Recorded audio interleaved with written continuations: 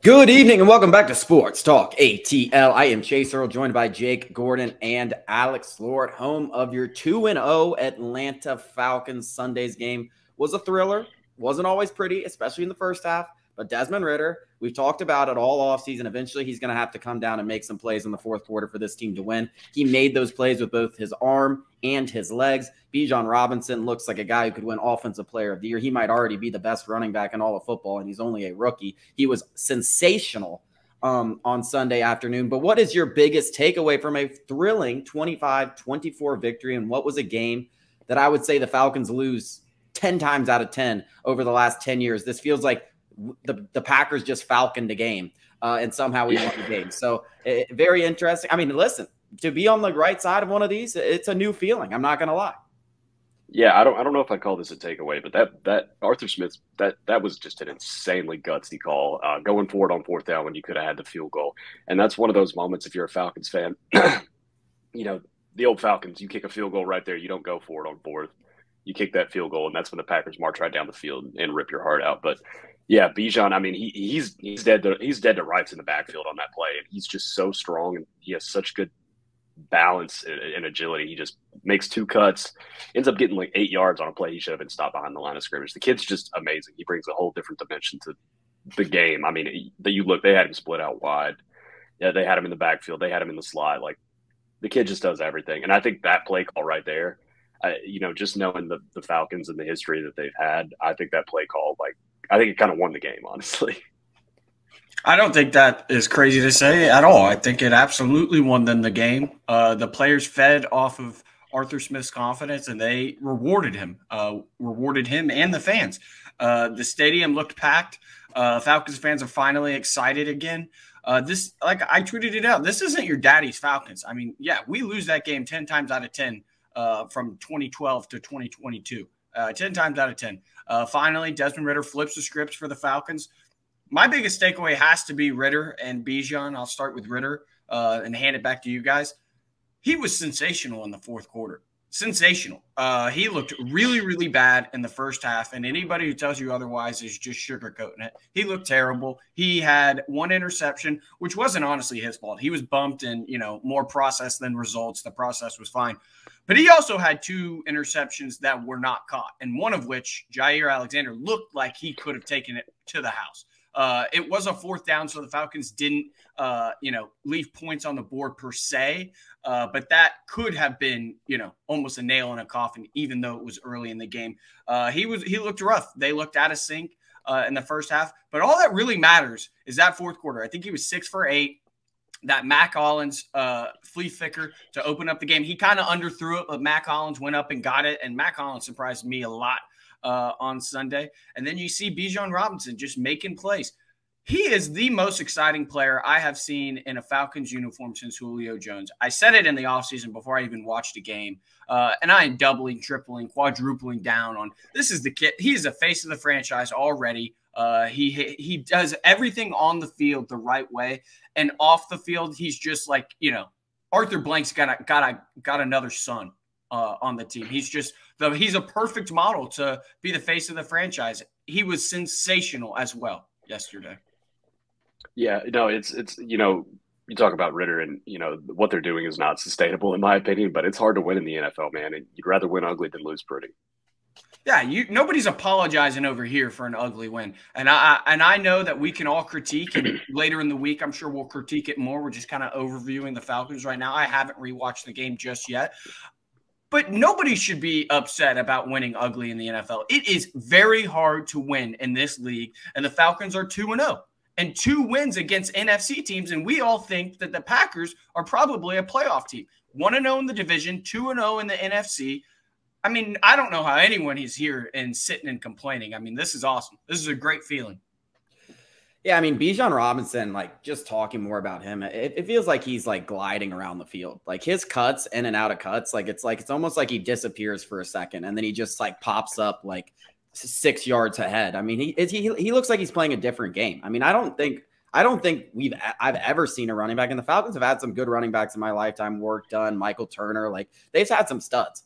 I haven't seen anyone like this. I mean, his explosiveness, his in and out of breaks, his ability to get chunk plays. I mean, we haven't even seen one yet, but I mean, does it not just feel like a matter of time before he breaks one of these off for like 75 yards and takes it to the house? Like like people were like questioning the 8th overall pick. Man.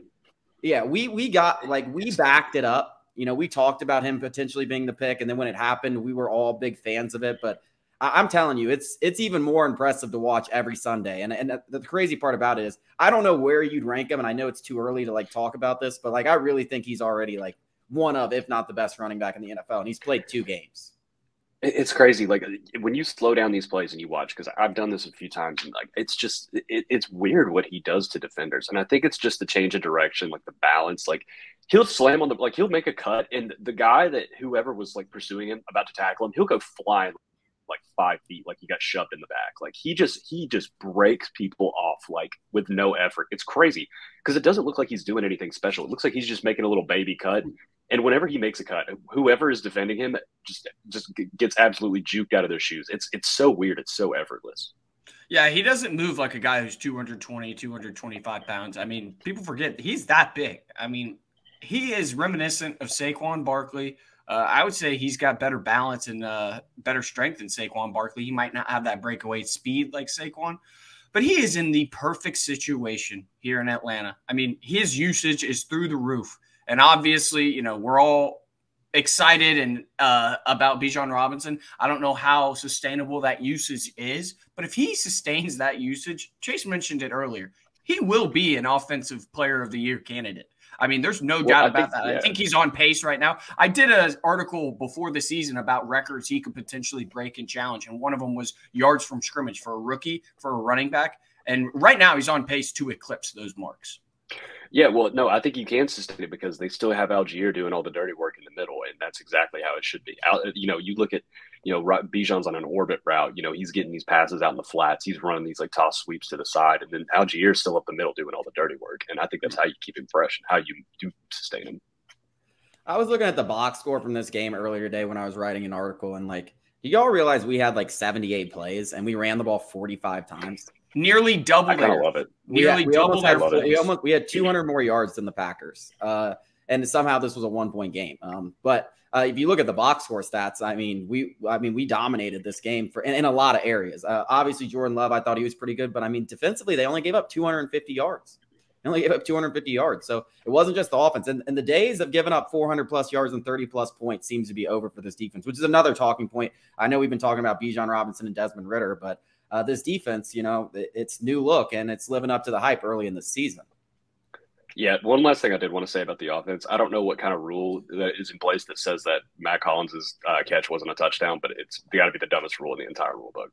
Yeah, I think everybody's sitting here, even in Packers fans. I have a Packer friend, and he was very confused how that wasn't ruled a touchdown. I think everybody's sitting here on Monday thinking, you know, we won, but that should have still been a touchdown. That was a weird play call. Yeah, but, you know, back to the defense, like you said, though, it was nice to see Caden Ellis. Yeah, he had a huge sack. We were talking about how he might be used as an edge rusher more. But, yeah, the defense, like, they showed up. Like, yeah, they bent a little bit. They gave up 2 touchdowns to Jaden Reed, I think. But, I mean, A.J. Terrell, by the way, I don't know if you guys caught this. A.J. Terrell had one of the most effortless, like, yes, that's beautiful pass breakups. Yes. Like, I was wondering if I was just seeing things wrong because Jordan Love threw an absolute spear to somebody, and A.J. Terrell just, like, put his arm up and just and, like, it's like he knew the ball was coming, and right when it was coming, even though he wasn't looking at it, he was just like, get out of here. Just, like, tap your leg. I was like, what? I was like, what just happened? I had to rewatch that play, like, 3 times. I was like, what just happened right there?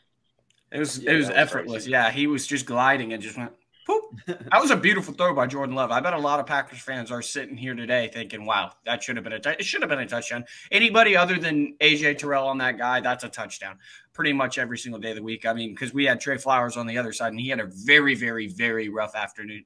I'm pretty sure – I was watching the game at a bar, but I'm pretty sure he got pulled at one point, and Mike Hughes came and finished the drive. He didn't sit the rest of the game. I think he came back in, but I'm pretty sure he got pulled. So I don't know what exactly – the coaching staff was thinking. I mean, what are you doing pulling a guy in the middle of a drive and then putting him right back in? I mean, that was a wild call. I could be wrong, but I'm pretty sure they pulled him. I don't know, but Jeff Okudah should be back next week, I think. Yeah, we need him. I think Patterson too. I was surprised. I thought Patterson was going to be healthy. So I was going to say, Look how dangerous this offense looks, and we are not even healthy. Cordero Patterson adds a wrinkle, a dynamic to this offense, similar to Bijan Robinson, where you could have two running backs on the field. I don't know if you guys noticed, Falcons fans, you should notice this. It's called a pony package, pony express. It's when two tailbacks are on the field, and Bijan Robinson's in motion in the slot, out wide, while Algiers in the backfield, and it adds such a dynamic to the offense. And Cordero Patterson's only going to accentuate that part of Arthur Smith's offense. It's going to be so exciting to see Cordero Patterson, Bijan Robinson on the field at the same time. I mean, they're two of the most elusive big running backs in the NFL. People forget Cordero Patterson's like 220, 225 pounds. Him and Bijan on the same field, who can hurt you in the run game and in the passing game. That's going to be a headache for a defensive coordinator. Yeah, one last thing that I wanted to highlight is the pass protection. That was a huge point of emphasis. We talked about it going into the week. I thought they held up. I mean, they only had 1 sack for 2 yards for the most part against a good Green Bay defensive line. If they can pass protect like that, and you can interject, bring Cordell Patterson back into the picture, I mean, this offense is going to be scary. And I also think this could be one of those games we look back maybe in a year or at the end of the season and we're like, this is the turning point for Desmond Ridder. If there is one, if you're talking about confidence and stuff like that, I mean, he now 100% with this comeback win. There's no questions about his job. Like, he can go out there and ball. He did it against a good defense. He did it when it mattered. From a confidence perspective, you have to think this will go a long way in him, proving that he can be an NFL starting quarterback in this league. Absolutely. I think he solidified, a lot. He silenced a lot of doubters on Sunday. In the first half, I was ready to fire off some hot takes, but he silenced me and everybody else who was ready to, call for Taylor Heinicke in that second half. Yeah. Well, coming up after the break, Georgia squeaks by against South Carolina. We're going to talk about it.